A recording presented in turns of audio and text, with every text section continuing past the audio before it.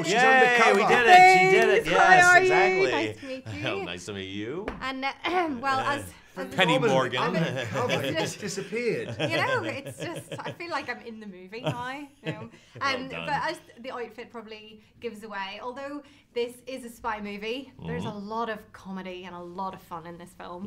Sorry, what's funny about the outfit? Really, that's what I wear on a Saturday night. It's a very serious. That's not an outfit. But is that what you were trying to go for? Sort of a spy movie, but lots of comedy and hilarious laugh out loud moments? Yeah, I wanted it to be a real spy movie, but I wanted it to be funny, and I didn't want it to be a spoof or a parody because, I mean, I enjoy those, but I like spy movies so much, I wanted to have the real action, the real danger, because I think it makes you invest in the characters more. And that definitely came because you were actually still wanting to know who's going to save the day and all about the agents, but lots of very funny lines. And Jude, we get to see you looking very suave as an agent. Did you enjoy getting into the whole role with Of course, living fantasy life, you know. And it does sort of make you think a little bit of a crossover to, you know, Bond. Were there any influences there? Did you look towards to like imagine yourself as like a Bond kind of it's character? interesting how that persona is sort of second, well, certainly to any, I would guess, most British actors. It's something you've been doing as a kid, you know. So assuming that identity is not so hard. I feel like I've been practicing it since I was about 6. And if that role ever came up, you know, seeing as you've done this, could you move quite quickly into that one? Maybe. Have you ever been asked? No.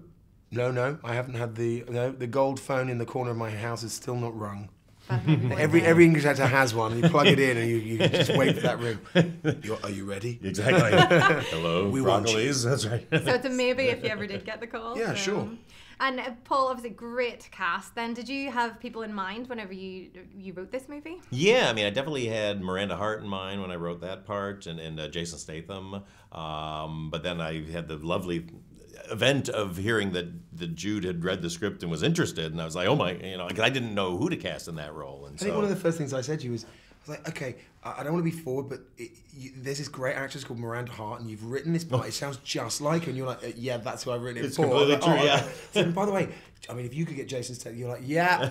It was good to see a lot of Brits in there, though. So it was really good. Yeah. And of course, leading lady Melissa was just amazing. You must have just been cracking up working with her. She's genius.